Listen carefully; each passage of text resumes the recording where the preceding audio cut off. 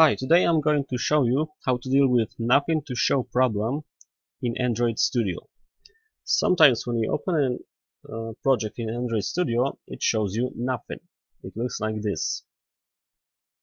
Let's open Android Studio. Open an existing Android Studio project. Navigate to place where it is, and we're opening.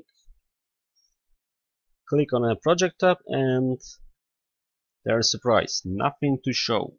No files, no directories, and play button doesn't work.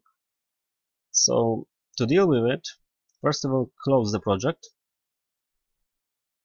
Now click import project, then direct to Android subfolder. It's very important to select Android subfolder instead of the root directory of the project.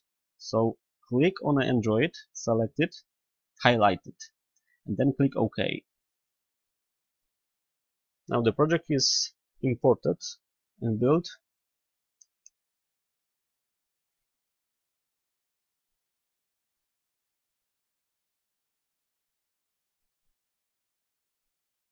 Now let's see what's under the project tab, and as you can see, it works.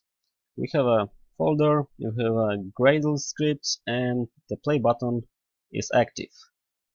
So I hope it helps you solve that problem. Have a nice day.